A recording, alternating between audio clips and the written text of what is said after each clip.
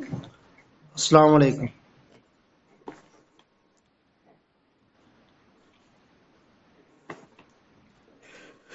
We are going to talk about Islamic history. Formally, the Islamic history starts from pre-prophetic era. It means Jahiliyyah. But in all classical Islamic history textbooks, we can see that it starts from Hazrat Adam alayhi salam. So all scholars from Imam Tabari to Sulaiman Nadavi, Salman Nadavi, and Hamidullah, Abdullah Maududi, all Islamic historians, they start the Islamic history from Hazrat Adam. Because as Maulana Maududi wrote in his Islam and historical perspective, he said that uh, the kufr, there are two kind of idea. From one is tawheed and second one is kufr. First, Hazrat Adam, through the Hazrat Adam, Allah introduced the tawheed. Then after some generations or after his generation, the kufr came to existence.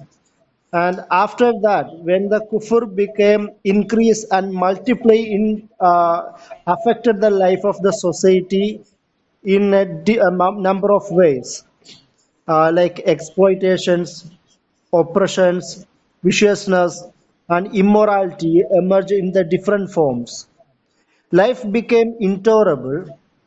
Allah then appointed some righteous people to preach message of truth among the wrongdoers, among the people, and invite them to the right and convert them to God fearing people and worshipping and obeying the God alone.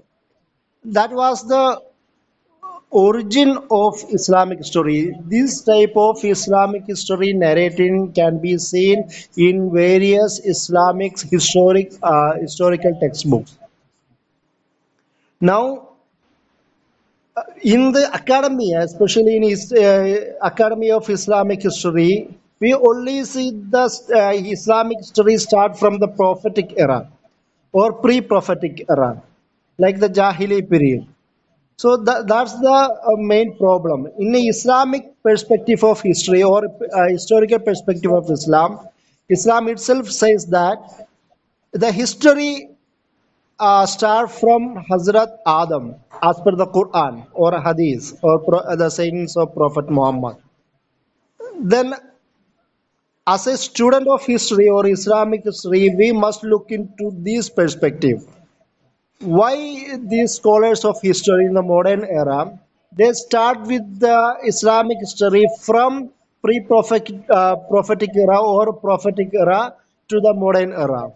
But the Islamic scholars at the same time they start this Islamic history writing from the Hazrat Adam because there is a perspective of Islam start from all humankind are part of Islamic history because Hazrat Adam, the first man according to Islam, was a prophet, the prophet of Muhammad, and his all are us are his sons.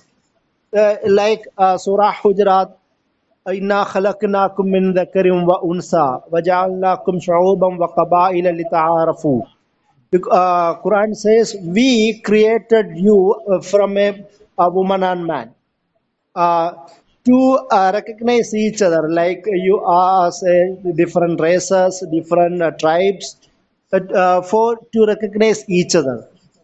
It means all are from a one man or one woman. This is the way of narrating of Islamic study in Islamic study, especially Islamic scholars from Muslim community. Two type of Islamic scholars from Muslims and non-Muslims, and there are many Islamic scholars from non-Muslim, means out of Islamic community. Like there are Orientalists, there are Islamic studies expert from out of Muslim community. So we have to keep at this idea. And why the Quran always discuss about the history of early generations? Quran says that it for ibra or nikala. Nakal. Ibarat means Nakala or Ibarat means good lessons or moral lessons. We have to learn from these early generations to improve ourselves and to go forward to the truths. That's why Prophet Muhammad or the Quran always discuss about the history of older generations. Once Quran says, "Siru fil ardi fanzuru kayfa kana aqibat al-mukaththibin," means you have to travel on earth to search the truth or to the consequences that happen by the negligence of these disbelievers or wrongdoers. And another things, why the Islamic experts start with the history of Jahiliyyah? Because there is a conventional history writing after they classified the religion into different religion, because the Quran or Prophet says that all religions are are connected to the Hazrat Adam, because he was a prophet, he was a part of Islam. Then after that the Kufr came into existence. Then another religions started to increase or started to exist. That's a Islamic idea. But in the common conventional history writing, these scholars, after classifying or compartmentalizing the religions, and the history narrating starts from the pre-prophetic era. We know that pre-prophetic era means that in the time of Prophet Muhammad, the Arabian society or his community or the Arab or non-Arab community were just like a pagans. They don't know the truth. They have that much. They don't have that much life systems or ideas, concepts toward the idea of God, or they don't have that much idea of the life also. And if the Prophet Muhammad started to preach about Tawheed, about the idea of life and message, and the idea of Akhirah means the hereafter, and Prophet Muhammad taught them how to live or how to behave or how to manner. The Prophet Muhammad taught them very well. Then the history writing started from the prophetic era. The two type of era we will discuss about Jahiliyyah later. I am saying that there are many kind of narrations in Islam history. The conventional history writing story, they say the Islamic history starts from Jahiliyyah. And there are many different history writing also, especially about Islamic history. Like many reasons of Islamic history writing in Islamic societies. One is regime favoritism. We know we have many history classical textbooks, but most of them have been written in different regime era. So some people they wrote the history in favor of Umayyad Khilafat or Umayyad Caliphate. Some historians they wrote in favor of Abbasi. Some of historians of Islamic history they wrote in favor of Tunisian Muslim dynasties or Andalusian dynasties. Because of this favoritism, we can see that there are many hatred to other Muslim dynasties also. So there is some kind of bias or partisanship in this history writing. Another one is Arab and non-Arab perspective. We know the Umayyad dynasty mainly focused on Arab society or Arab leadership among the Muslim society at that time. So most of the leaders most of the historians were Arabs. and there at the same time there were many non-Arabs also, like Persian and Central Asian historians. They were non-Arabs at that time. So from this perspective, Arab writers they wrote history in favor of the Arabs, and they showed some kind of enmity towards non-Arabs also. It's not enmity, but they did not consider well as much as Arab society at that time, or Arab contributions or Arab life experience uh, in the narration of history or Islamic history. There is another significant perspective, that is a sectarian perspective. The main sects in Islam, that is Shia and Sunni. The Sunni scholars, the most predominant sects of in India, in all over the Islamic world, that is Sunni sects. These sects and the another sect, that is Shia sects. So the hatred and enmity and partisanship and their favoritism towards their own sects, they created enormous problems in the Muslim society, especially in the Islamic history writings. And we can see that the debates start from the emergence of Shiaism in Muslim society. And because of that, these Shia historians always focus on Hazrat Ali, and the the problems and the schisms and conflicts among Muslim societies start from that point of view. And the Sunni historians also they showed they created some sorts of problems toward the Shia society also.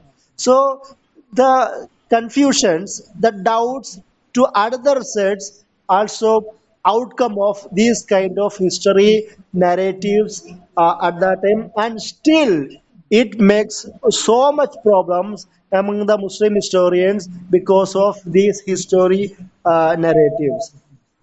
And there are another important factor, that is a centric history narratives. If you have power and you have Darbari scholars, we know that we say that Darbari scholars, then they write history for you because you have power. So in Muslim history also, these most of the history writing related to Baghdad or Medina or Andalus or Tunisia or India in Delhi. So all of are these history writings related to the centric. These scholars did not like or they were happy to neglect or ignore the history narratives from the peripheral. That is another problem we are facing in history reading or history narratives, especially in Islamic history. There is another important factor, that after because of this centric style of history writing, history narratives, there are many scholars from the regional area, from this Central Asia or Persia or South Asia or Southeast Asia. There are many historians. They wrote the history of their own region. They try to ignore the centric power of history writing. So, there are another discussion, that's the colonial and post-colonial era. The colonial era, all our historians, they tended to write the history from the center because they have power. Then they wrote the history from the perspective of centric idea. But in post-colonial era, there are many scholars. They started to write from the native or their peripheral region. So this kind of history writing also can be seen in Islamic history writing. And the most prominent and most debatable perspective of Islamic history writing, that is Orientalist writing. We sometimes we discuss about the emergence of Orientalism in the perspective of Crusade wars and the study of the Western scholars or Christian scholars about Eastern society. That is, Orient means Eastern. Then these Western scholars, they started to study Orient or Eastern and their society, their culture, their religion, their politics, all kind of life. They study about these segments of the Eastern society. And especially in Islamic studies, these Western scholars started to study Islamic society. They started from the text like Quran and Hadith. Mostly they focused on Prophet Muhammad because there was a Crusades war, there was enmity between Muslims and the Western world, especially the Christian dynasties at that time, and the Crusades were going on at that time. So these scholars started to study Prophet Muhammad, and in some distinguished way, they tried to tarnish the Prophet Muhammad's personality and his whole history.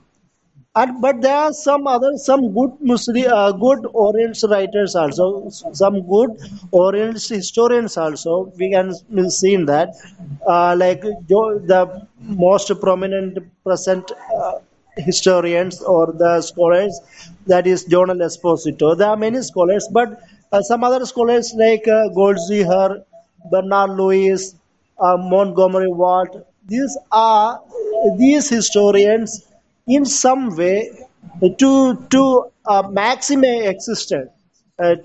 extent they try to tarnish the whole Islamic story, especially the life and personality of Prophet Muhammad at that time. So when we read the Orientalist writing of history, we have to scrutinize, or we have to focus how they write the history, or how they read the society of Muslims or of the global Islamic world. So these kind of history writing can be seen in history narratives of Islamic society at the present time. One is regime favorism, second one, Arab and non-Arab perspective.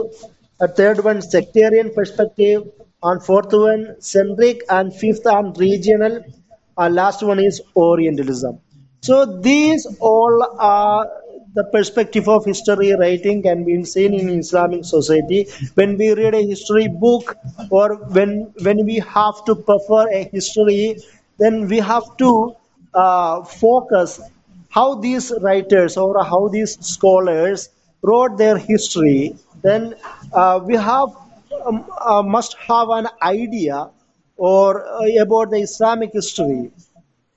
And there are many significant contribution of Muslim society towards history writing.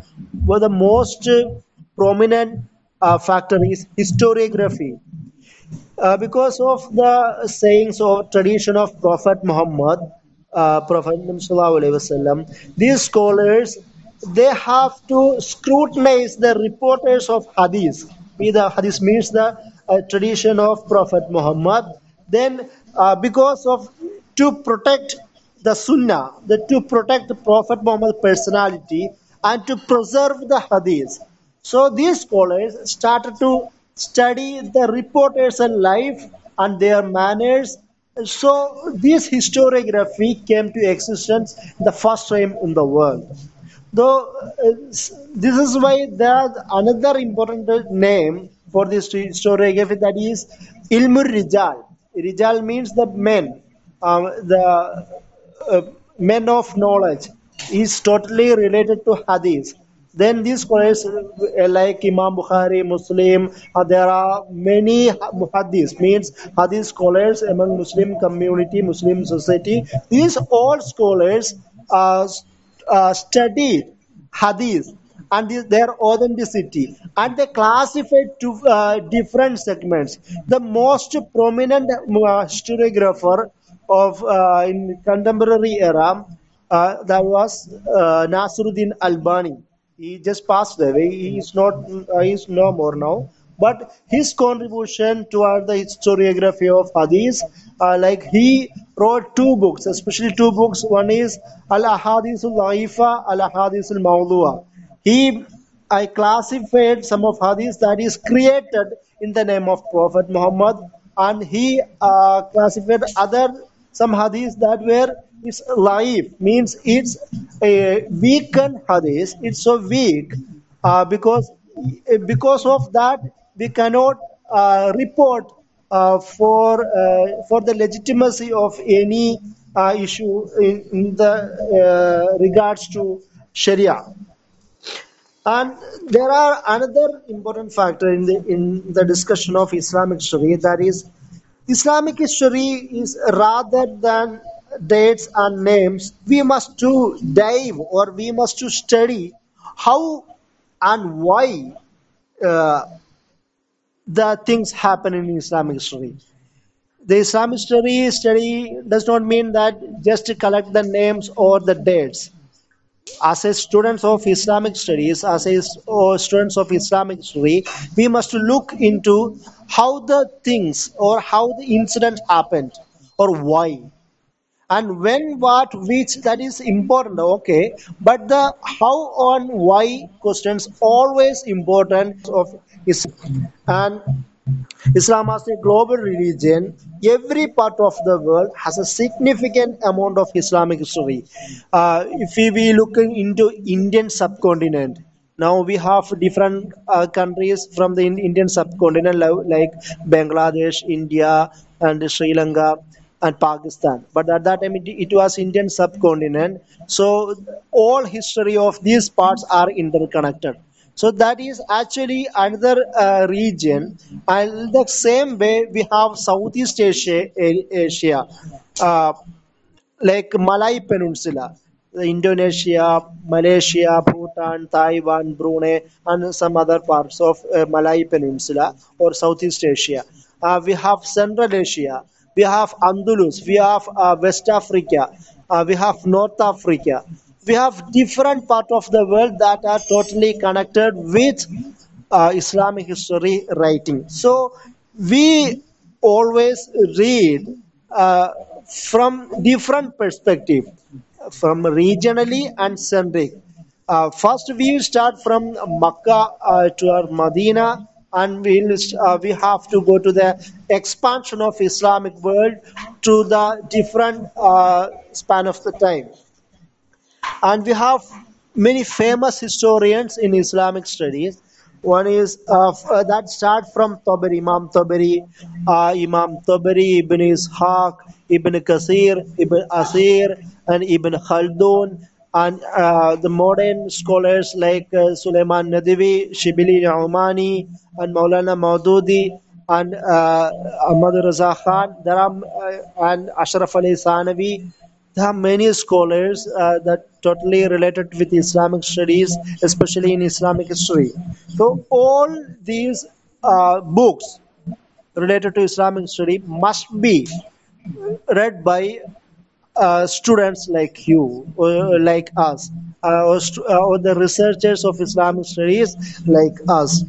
Thank you.